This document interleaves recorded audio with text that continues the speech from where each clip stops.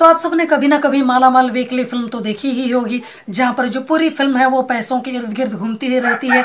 और यहाँ पर आपको इस फिल्म में भी कुछ वैसा ही देखने को मिलता है। तो ऐसे में सबसे बड़ा सवाल ये कि क्या ये फिल्म आपको देखना भी चाहिए या फिर नहीं। तो दोस्तों, आप सबका स्वागत है। आज हम रिव्यू करेंगे फिल्म मिस्टर मनी। ये 2013 की तेलुगु कॉमेडी ड्रामा फिल्म है, डायरेक्टेड बाय कांदी रामचंद्र रेड्डी। तो बात करते हैं कि हमको इस फिल्म में देखने को मिलता है क्या, कि कुछ कैरेक्टर्स हैं जो पैसों के पीछे भाग रहे हैं, कुछ कैरेक्टर्स हैं जो पैसा लेकर भाग रहे हैं, और कुछ लोगों को तो ये पता ही नहीं है कि उनके पास पैसा है। तो अब ये जो पैसा है वो कहाँ से आया है, किसकी वजह से आया, और आखिर ये जो पैसा जिसके पीछे लोग भाग रहे हैं वो आखिर मिलेगा किसको, किसकी किस्मत चमकेगी, या कुछ लोगों की किस्मत नहीं चमकने वाली है, कुछ की किस्मत बन जाएगी, या फिर वो फोकटिया ही हो जाएंगे।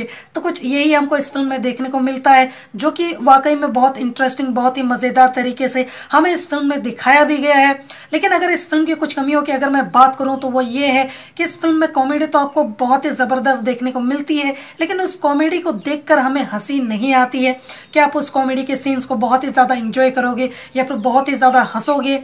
कुछ वैसा हमको फिल्म में देखने को नहीं मिलता है। जिस तरीके के फनी सीन्स क्रिएट किए गए हैं वो फनी तो हैं, लेकिन उसको देखकर हंसी नहीं आती है। और जिस तरीके के फनी डायलॉग्स हमें सुनने को मिलते हैं फिल्म देखने के दौरान, उसको देखकर मज़ा नहीं आता है, हंसी नहीं आती है। तो ये कुछ एक कमी है इस फिल्म की। इसके अलावा अगर मैं बात करूँ, इस फिल्म में हमको जो देखने को मिलता है, जो फिल्म का स्क्रीन प्ले है वो इतना भी ज़्यादा टाइट नहीं है, जिस वजह से फिल्म को देखते समय कहीं ना कहीं आप हल्के फुल्के बोर ज़रूर हो गए। लेकिन अगर हम इस फिल्म की खासियत की बात करें तो एकमात्र इस फिल्म की खासियत ये है जो है इस फिल्म की लेंथ। इस फिल्म की लेंथ बहुत ही कम है, यानी कि 1 घंटा 17 या 18 मिनट, कुछ इतनी ही लंबी ये फिल्म है, जिस वजह से फिल्म की काफ़ी सारी कमियां होने के बावजूद भी ये फिल्म आपको बोर नहीं करेगी। आपको फिल्म देखते समय फिल्म ना ही बोर करेगी, ना ही फिल्म आपको स्लो लगेगी। तो ये एक प्लस पॉइंट है इस फिल्म का।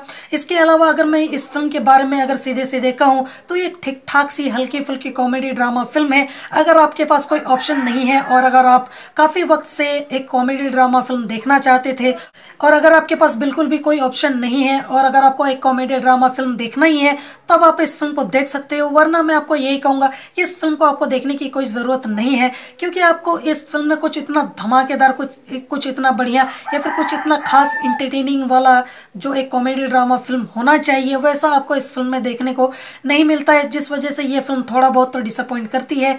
और जैसा कि मैंने आपको बताया कि इस फिल्म की लेंथ ही इस फिल्म की जान है, जो कि बहुत ही ज़्यादा कम है, जिस वजह से अगर आप चाहो एक अच्छी खासी कॉमेडी ड्रामा फिल्म देखना चाहते हो टाइम पास के लिए, तो आप इस फिल्म को देख सकते हो। और मैंने आपको एक बात भी ये बताई था कि ये फिल्म जो है इतनी ज़्यादा दमदार या फिर इतनी ज़्यादा ज़बरदस्त फिल्म है नहीं जिसको आप देखो और इसको देखने में अपना समय लगाओ।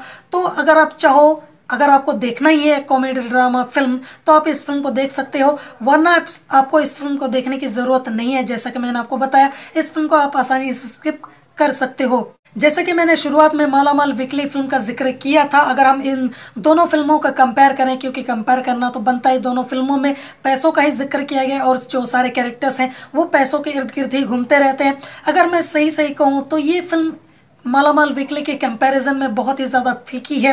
इतनी भी ज़्यादा कुछ खास फिल्म ये है नहीं। हालांकि फिल्म की लेंथ की वजह से ये फिल्म एक बार देखने लायक फिल्म बन जाती है, वो भी तब जब आपके पास कोई भी ऑप्शन ना बचे। वरना मैं आपको यही कहूँगा कि अगर आपको पैसों के इर्द गिर्द घूमने वाली वो जो फिल्म ही देखनी है, तो आप माला माल वीकली फिल्म देख सकते हो, जो कि है बॉलीवुड की फिल्म, जो कि बहुत ही ज़्यादा बढ़िया, बहुत ही ज़्यादा अच्छी है अगर हम इस फिल्म से कंपेयर करें तो। लेकिन अगर आपको एक साउथ इंडियन फिल्म ही देखनी है तो कोई ऑप्शन नहीं है, आप इस फिल्म को देख सकते हो।